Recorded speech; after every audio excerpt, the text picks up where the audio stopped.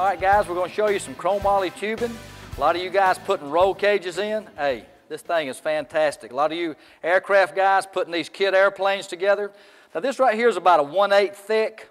So I'm using my #1 tip. You know, you're right on the line between the 1 and the 2. Always take the smaller tip. That way you don't burn a hole in it.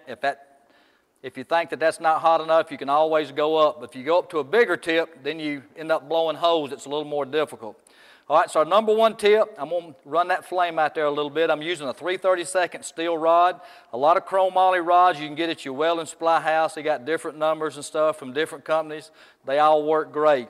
Now, if you're doing 063, where this is 1/8 inch, you know, about 125 wall thickness, if you go down to the 063 or less, you don't have to do much preheating at all. It's always good to preheat and post-heat, but 063 under is not as critical right here.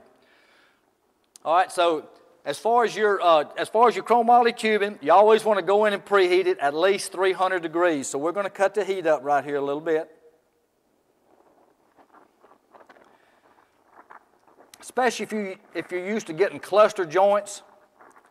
Sometimes you're doing a rosette weld, you know, tubing inside of another one. So always preheat at least 300 degrees on that chromoly tube, and you want to preheat, post-heat, stress relieve it. All right, now what we're going to do, we've already got it tacked up. You would go in and tack it up real well. Just going to show you a small weld. Take that cone down, get it where it's molten. All right, now right here on that chromoly tubing, I have a tendency to do a little bit more of a circular motion because you want to make sure that you get both of those pieces tied together.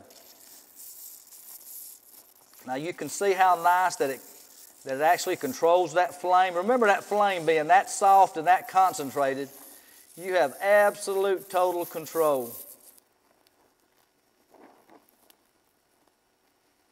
All right, so you're just working that puddle a little bit. A lot of you guys that TIG weld, you know, you're just working that, just like working that cup. Now you can actually just sort of hold a rod down in there for you guys just getting started and just work that circular motion around that rod right there. It's a little bit easier. Remember, that flame's very concentrated, so tie it in and just work it all the way around it. Just come back and post heat it. That's all you got to do, guys.